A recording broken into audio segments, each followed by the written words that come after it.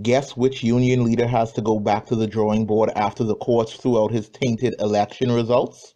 Well, if you guessed that it was Dwayne Woods, president of Boosawoo, then you would be correct.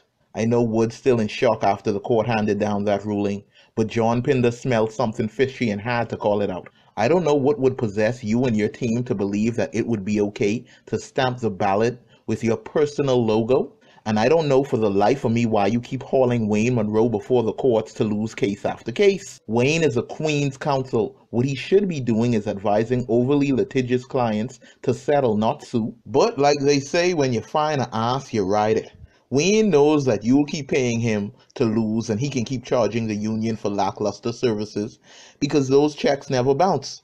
The union is always good for the money, even if Woods ain't. So now it's time for a new election. And buddy, I might as well tell you, it ain't looking good. All that dancing around like a clown to celebrate was for absolutely nothing, eh? Now you gotta go back to plotting and scheming on how you could swing the thing now that all eyes are on you. Cause it looks like they are about to cut the music and turn on the lights. Party done. And I must say that it is about damn time. Because the last time Boosawoo had good leadership, Carmen Kemp was president. Now you can't be angry at Adrian Gibson. You cannot be upset with John Pinder.